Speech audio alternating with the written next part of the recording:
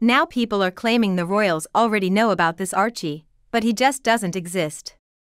I have now heard from royal household staff that no member of the royal family has ever met the children. So the question then is, why exactly are they included in the line of succession? Well, apparently the answer is not very complicated. King Charles is terrified of the consequences if people find out the truth. Now Twitter is talking about the biggest royal scam of all time, and I have no doubt about it. It would be rather naive to believe that the king took no advice from his courtiers at the palace, and I assume, and this is only speculation and rumor, that Charles took the advice of the government on this matter. It's incredibly serious. People suggest that Charles should really come clean and expose the scam for what it is, but it's not like he can. Charles decides to forget to be careful and makes a royal announcement that he has been warned. The consequences would be disastrous. How could he speak up and say that two members of the royal family, his son and his children, the evil wife Meghan, deceived the whole public and lied again and again? No matter what we think of the bad actress, at the end of the day, she's still what the Queen called her, a much-loved member of the family. These words now tainted the memory of a much-loved monarch. The late Queen knew from the start that Meghan was getting pregnant. She was tipped off, and it didn't shock the royal family when Archie's birth was so strange and shrouded in secrecy that the whole family knew, and at their discretion, that it's important the public doesn't know until insist that Charles must expose the scam. People need to understand what the royals have to lose when this all comes out. The answer is basically whatever they are, the picture of privilege. Now a CEO still has to justify every decision to his shareholders. A president or prime minister can easily be removed from office, but royalty is an entirely different class. The luck of being born with the right loans has opened the door to lots of money and a life of privilege where you are entitled to just about anything you want, but with that privilege comes the expectation of being able to extract a valid birth certificate. So I guess Charles probably isn't sleeping very well these days. This whole Meghan question is a big concern for him. He just doesn't know what to do and has to believe, because he's actually not doing anything, that leaving the two kids unseen in light of the estate is by far the best bet as to see if they do. So that should explain why Charles isn't someone who handles confrontation very well. He wants to have an easy and enjoyable life, so I guess he just wants everyone to leave him alone.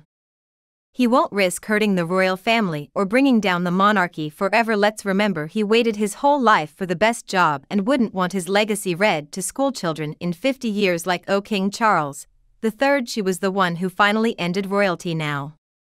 I actually love Charles, but I also feel very sorry for him when it comes to seeing him stumble over the position he inherited. He would never have thought that an actress would be welcome in the family and could cause such incredible destruction. The only thing we can really hope for at this point is that the king's advisors can call to figure out what it is, and that traitorous Harry too. But in the meantime, Charles has to realize that the audience is getting stronger and the invisible children theme will never go away. In fact, I think if the children don't exist, the public would rather know and remove their names from the line of succession. If there was deception, it will eventually come out, and it will be much worse for Charles and the monarchy. If he comes out by accident in months or years in advance, it would be much better for Charles to rip the band-aid off and let it all out in the open. Now, if the kids are really completely made up, the longer this mess can go on, the worse it will get. Now soon enough the kids should start school. Suspect if they are homeschooled, they are either non-existent or from a surrogate. The proof that they do exist is that they are taken to school by both parents, where we can clearly see their faces and have to hold hands with them too. Seems like Meghan has a lot of power because she knows Charles will never admit that they knew there were no children all along. It seems he always chooses Harry and Meghan over him. The question I ask myself, though, is if Charles can't handle the confrontation, then why on earth did he accept the position of king? Should it have gone to William? I think she has a much stronger temper than Charles, and I suspect the longer this mess goes on, the worse things will be. Now going to pay non-existent child support for the next 17 years or something. This makes Charles incredibly weak and would also explain why they both messed up. Announcing that Meghan was in labor later. They said Archie was already born. It was time for American breakfast. TV shows that are hours behind the UK never understand their story. Meghan and Harry can't keep their lies straight. Meghan made a very brief visit to see her mother, presumably now that she really knows why she left. It was basically just for a one-night stay, a long way to go, and then shortly after we found out that Meghan was presumably pregnant. If Lee and I think she's with her surrogate. Commercial surrogacy in the UK, and other parts of the world and Europe is simply not allowed, something that people in the United States don't seem to be able to understand. Unfortunately, I think many of us don't feel the same way we used to. Meghan has entered the royal family. He definitely made everyone wonder what really goes on behind the palace walls, and Harry is just his disciple.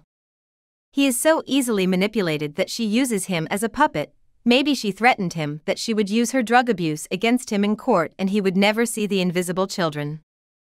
Meghan made a lot of mistakes, but I haven't read of any serious drug or alcohol abuse involving her.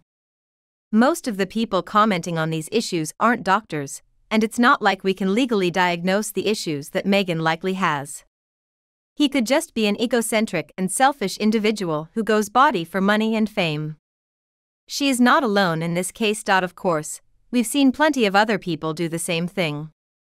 For some people, I feel like that's really who I am now. Meghan would have reasonable grounds to seek custody of the children in court, as most people would agree that living with someone addicted to drugs or alcohol creates so many problems in the home and the children would be at risk. Meghan can also take her mother to court. She is an accredited social worker with some kind of license and her mother is their drug dealer. Sure, he's served time in prison. That's why Meghan's father had to take responsibility for raising him. Now Samantha's mean stepsister came out and said the only thing Doria really did was smoke weed when Thomas was working, and then pretty soon she started cheating. She got involved in all these tax scams and money laundering, and she went for it. He could prove he was innocent and that only prolonged his sentence. Doria is no paragon of virtue, and I asked a few of my friends how the hell she was allowed in California if she had such a story. Some people said it might just be rumors and others said that Samantha only mentioned smoking weed, which is actually not considered such a terrible crime in California. Other people told me that maybe he could hide some of his background or that they just didn't consider him for his social work license. I have my suspicions about Doria, though, since Meghan threatened to kill herself if they didn't keep this secret. I guess Doria knew Meghan was talking about suicide and should have called from California for help immediately.